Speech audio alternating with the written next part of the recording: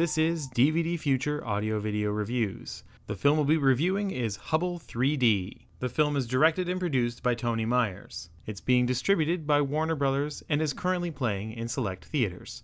The film is rated G and running time is roughly 43 minutes. The particular version of Hubble 3D I saw was actually not in 3D. It played at the IMAX theater in Cleveland. The film will be opening in Cleveland on March 19th. Personally, I like the IMAX theater. I think it's a gorgeous theater with just a brilliant setup. However, I feel a little bit frustrated that the IMAX theater exists instead of an IMAX theater. Because we don't have an IMAX theater in the area, we never get to see IMAX releases like the most recent Avatar release, The Dark Knight, or even things like Alice in Wonderland. Unfortunately, all we get are educational documentaries, which I'm not opposed to. I just wish Cleveland would be open to the idea of having an IMAX theater in the area. But that's a little bit of a local complaint, so back to the movie review. Hubble 3D is a documentary detailing the wonderful discoveries the Hubble telescope has made over the years.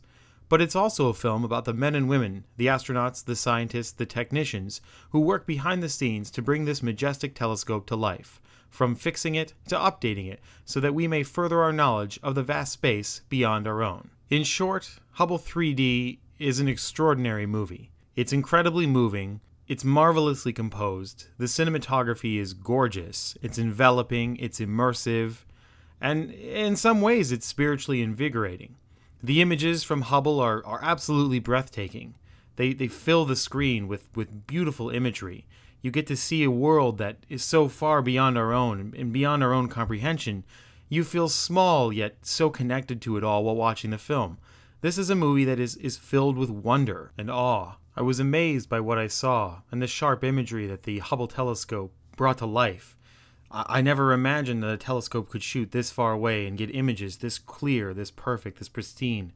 But the film shows you that's a possibility, that this happens, that this telescope that's often seen as this sort of urban legend that it never works, it really does. And it's an amazing piece of equipment. The photos you're seeing in this review, all of the images of space have been shot by the Hubble telescope. These are the images that we see through its eye. And this is a wonderful eye. This is an eye that sees far beyond our own. And to say that Hubble 3D is breathtaking is almost an understatement.